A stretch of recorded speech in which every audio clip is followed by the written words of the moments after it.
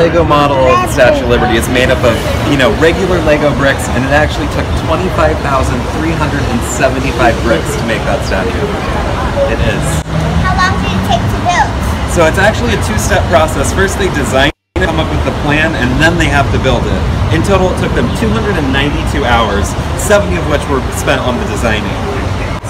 Washington's come here. Is there any more Lego Statue of Liberty in other museums?